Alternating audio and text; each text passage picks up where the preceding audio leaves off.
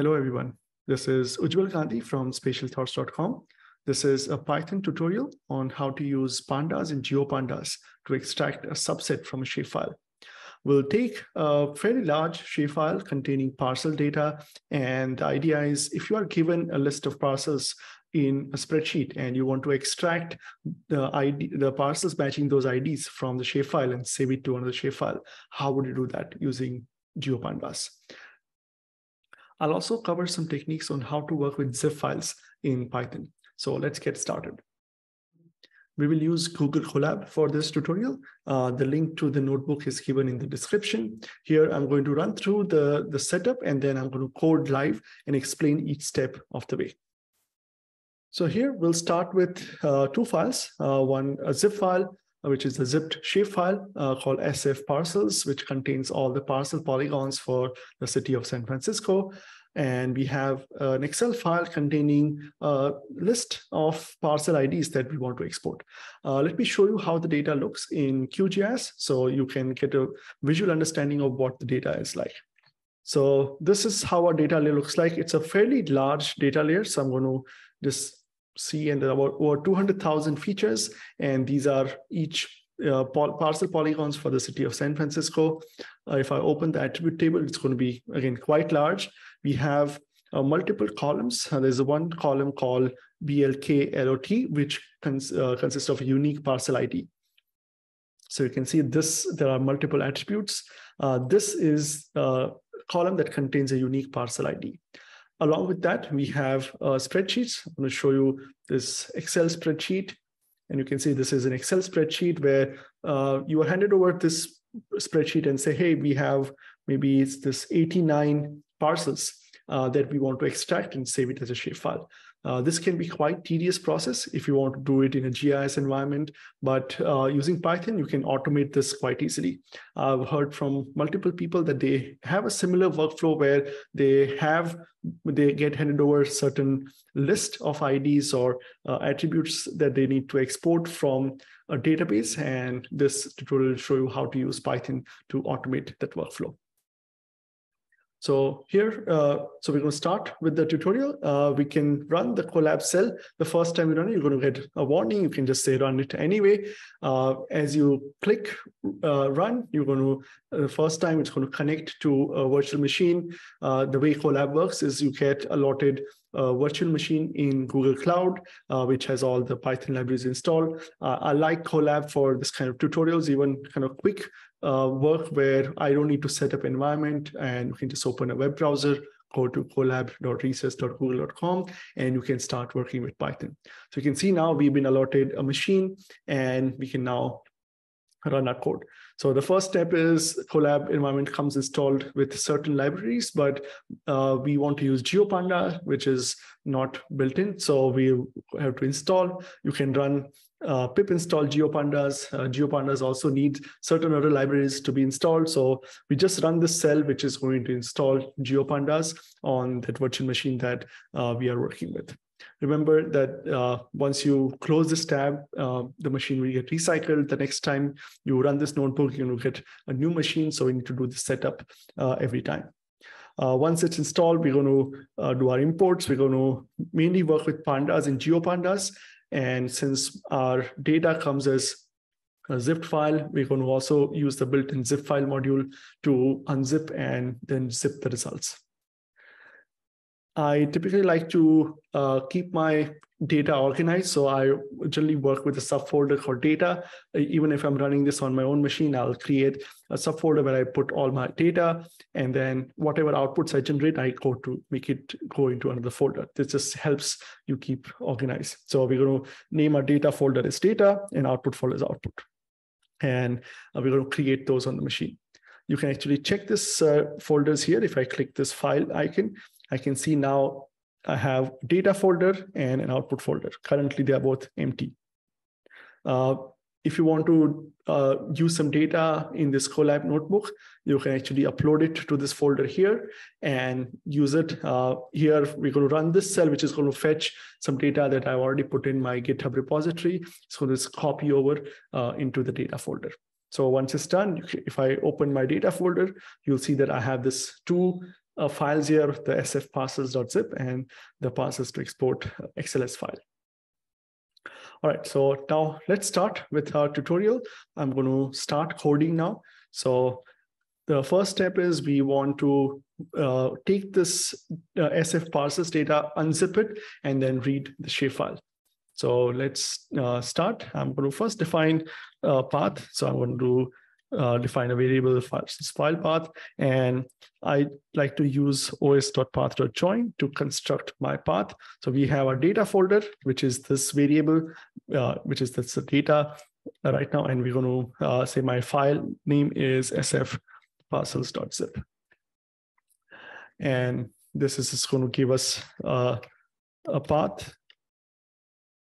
And you can see that my path is a relative path from the current where I'm writing my notebook to the subfolder called data and sf parcels.zip. Now we want to unzip it. GeoPandas can actually read this zip file directly, but in my testing, I find that just unzipping and reading the shapefile is much, much faster than reading the zip file. So let's just unzip this file. Python comes with a built-in module called zip file, which allows you to work with zip file. So let's open this file using the zip file module. So we'll just say with zip file.zip file and say open this path with the zip file module, and we're going to store it in a variable called zf zip file. And now once you have the ZF variable, which is the pointer to the zip file, we can do something with it. Right now, we're just going to say ZF.extract all.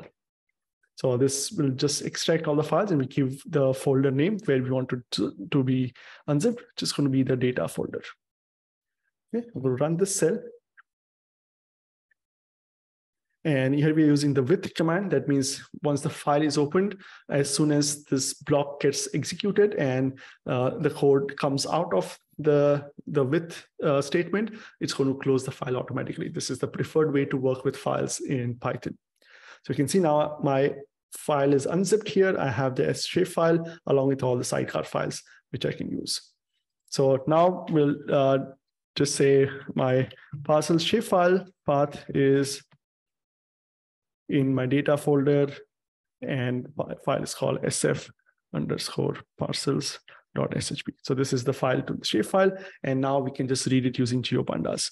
So we'll just say parcels GDF will be gpd.read file. So read file is the method on GeoPandas which allows you to open a file. We can just give the path to the shapefile, and it's going to open this file. And once the file is read, it's going to be saved as a geodata frame in this variable parcels GDF. This being a fairly large, the unzipped size of this file is more than 1 gigabyte. So it's going to take a minute or so for it to be read into the RAM. And once it's stored, I'm going to show you what that geodata frame looks like. All right, the file has been read. Let's take a look. I'm just going to type the variable name and run the cell, which is going to display the geodata frame. As you can see, this one has about 226,000 rows and 23 columns. We can take a look at the data. We have the different columns. This is the column of interest. This contains the unique IDs, and we have a bunch of other columns. All right, so we have a geodata frame. Let's read the Excel file. So we're going to create a variable export file path, and this is also going to be in my data folder. And name of the file is parcels to export.xlss. And now we're going to read this using pandas. So we'll name our variable export df equals to pd.readExcel. So pandas has different functions to read different types of data. So if you want to read Excel files, you can use read Excel, and then we'll give it the path.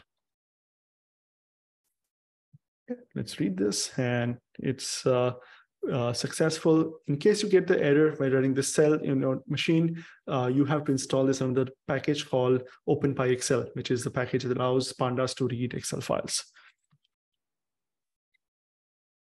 Okay, let's take a look at this data frame. This is just a small data frame of 89 rows. We have the BLK lot column, and the idea is now we want to read this IDs and extract those from a shapefile and save it as another layer. So first, we need to create a list of the IDs that we want. We'll take our data frame and we say we want this column BLK lot.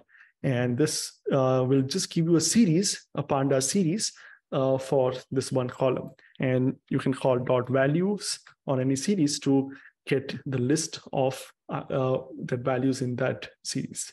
So here we have the list of all BLK lot contained in this data frame, and we can just save it as a variable called ID list. So we have a list of IDs, and now we can use this to say, take this parcels DDF and check if each row, the BLK lot value contains any items from that list. If so, you select that. If not, you drop that. So we can use the pandas selection methods. There's a method called isIn, which allows you to select items from a list. So let's do this. We'll just take our parcels GDF and we'll run a query saying parcels GDF of BLK lot is in. So this is the main function that we're going to use, and we say ID list. Okay. Let me just run this. This is going to give you a series. Right, there's no underscore here. So this will give you a series where it's going to match each row against this, and we're going to get the 89 rows extracted. So now this is the full geodata frame where the subset match this. And I'm just going to save the result to be subset GDF. So that's it. This was the main command for this tutorial where we can query the items from a geodata frame from a list of values. And now all that is left is to save this to a file. So let's just define our output variable. We're just going to say output file is going to be called subset.shp, and we're going to create the output path using os.path.join. We have the output folder, and we're going to construct this path. So the output path will be output/subset.shp. You can just define it as a string, but as a good practice, I always like to use os.path.join because the path separator will be different if you're running this on Windows versus Linux. And nowadays, you typically write code on one machine, it's running on a server or any other machine. So just to make it compatible, it's always a good practice to use os.path.join. And now we're going to just say subset GDF to file. This is the GeoPandas function to save the file, and we're going to just say save it to the output path.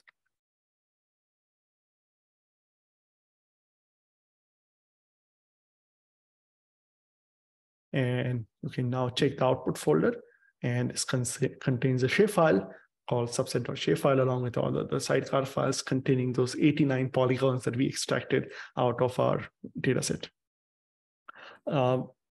If somebody sent you the zip file and they are expecting a zip file back, let's see how we can take all the 4 sidecar files that consist of a shapefile, zip them together so we can share that easily. Again, we're going to use the built-in zip file module for this. We're going to create the name of the output zip to be subset.zip, and we're going to construct a path.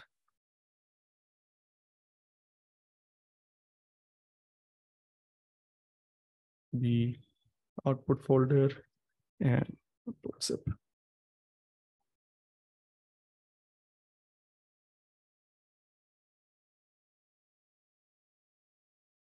Okay, and now we're going to use the same zip file function. We'll say zip file.zip file, and we're going to open this output zip path. Remember, this doesn't exist yet. We need to write this file. So we're going to open this in write mode. If you don't specify, it's going to be open in read mode, and it's going to give an error saying this file doesn't exist. And we need to open it as some variable name. So we're going to just use the variable name output ZF. Okay. So now we open the zip file, and this is a zip archive. We can add files to it. So we want to add these 4 files with each other extension. So I will just write a for loop and say for ext in this 4 different extension .shp, .shx, .dbf, and .prj.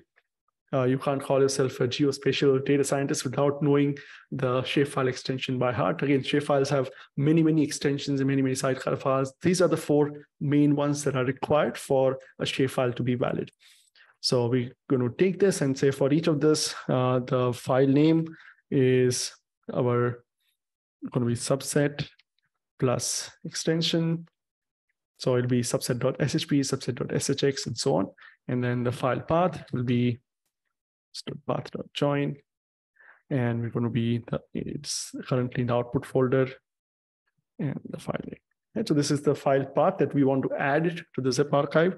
So we'll just take our variable output zf dot write, and we're going to say write this file path, and it's going to create a zip file with all the 4 files inside. This works, but there's only one problem. Since we are adding a file that is inside a folder, when you unzip it, you're going to get another folder called output, and the files are going to be inside of that. So if you don't want that, we just want a zip file where we unzip, we just get our 4 files.